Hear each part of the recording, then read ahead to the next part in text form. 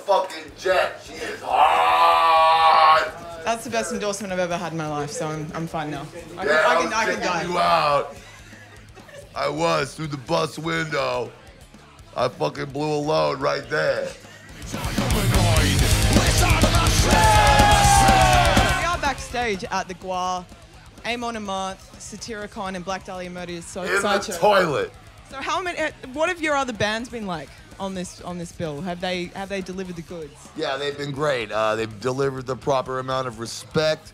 I mean, like, I basically have had everybody sucking my dick all fucking day. I just lay there. I'm like, I don't feel so good. You guys suck my fucking dick all the fucking goddamn day. And also, every time I say anything, tweet it immediately. You fucking fuck. I also found out that koalas are not bears. What the fuck is up with that? Dude, you want to know something? More people died from koalas last year than sharks. Well, yeah, because they'll fuck you up. Yeah, koalas are dangerous. They are I found that out. I thought they were really cute and nice and stuff, and they're not even fucking bears.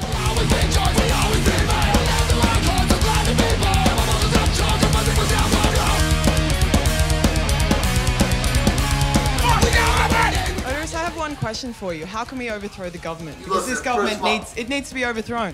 How do we overthrow the government? Everybody goes into the streets and they don't go to work. It's worked before.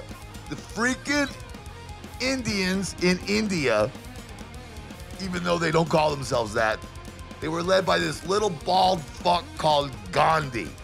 And they fucking busted out many, many, many years of English colonial rule because they just said, fuck you.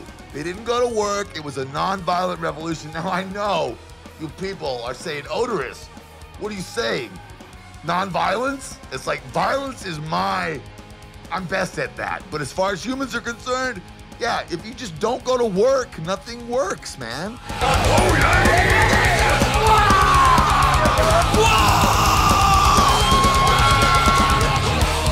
You and me are spending a lot of time together. We are. I've decided just to focus on you. I've just decided Oderus He's a real star. Are we beneath the earth right now? I think at least 3 or 4. I feel like I'm in a fucking dungeon. We're in the underground. We're in the underground.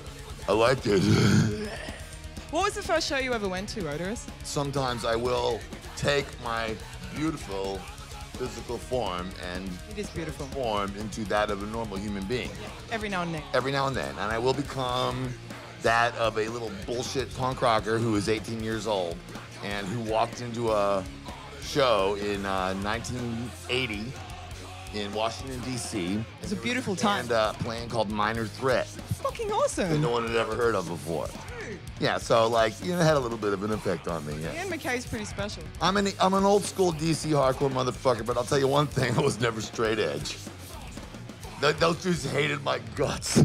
What's the most excessive thing you've seen in the world of rock and roll? Okay, yeah. I would have to say probably the most incredible fucked up thing I've ever seen in the history of fucking rock and roll. I was in San Francisco, and it was actually a band from Australia called Lubricated Goat. Do you remember that band? You don't remember that band? They took a fucking dead goat and they put it in a freezer for about 3 weeks until it was frozen the fuck solid.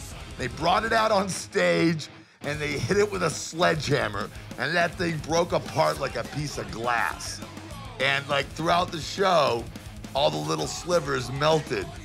So, but basically what you had was little goat bits everywhere. That was the most fucked up thing I've ever seen, yeah. An Australian band as well, man. And we've got a good history of punk rock. You got like the Saints back in the day and all that kind of shit. Yeah, I guess. I don't know what the fuck you're talking about. I like an Australian punk rock. I don't know. The Saints are a football team from America as far as I'm concerned. You like football? No, I think it's stupid. It's fucking retarded. I like fucking Aussie rules football a lot more. It's a lot more violent and people get a lot more fucked up. It's much more fun. It's much more fun, and these people, they really do hurt themselves. It's excellent. I would like to sing a song that I wrote about koala bears. Would you like to hear it? I really would. Koala bear assholes are tasty and sweet. Koala bear assholes, koala bear meat, koala bear assholes. And Pablo Picasso. That's it. Good. I like that. And by the way, Tony Abbott, dying of fire. Yeah, fucking, you know, Abbott, you haven't been shit since Costello died. You guys even get that over here? Yeah. Okay, good, yeah. We're gonna kill him again tonight, and if his head would grow back like a koala, then maybe I would spare him. It's true. But he'd be better then. He'd be drunk all the time. Next time we come here, I'm gonna fight a koala. I want you to fucking do that. I want it because Make one koalas out. are fucked up. They're like the penguins of Australia, you know? It's just like in Antarctica, it's like, oh, penguins are so cute. They're so sweet. They're so... No, they're not. They're 30 meters tall. They eat cars, and Metallica never played there, you fucks. Do you want to say anything to the heavy metal world and the world at large? A final word before you go on stage. Yo, Gwar seems to have caused a little bit of a stir down here. I don't know what the fucking problem is. Everywhere we go, we chop off world leaders' heads. So we came here, and we did the same thing, and people were upset about it. Australia, we love you. You're the land of George Miller and fucking Road Warrior. You had a big fucking influence on the way the Gwar came up. It's great to be here. We love you, motherfuckers. Let's go fuck some koala bear assholes. Wait a minute, they're not bears at all. This is Gwar. This is Soundwave TV. And I'm Oderus Urungus. You could eat my fucking shit out of my ass.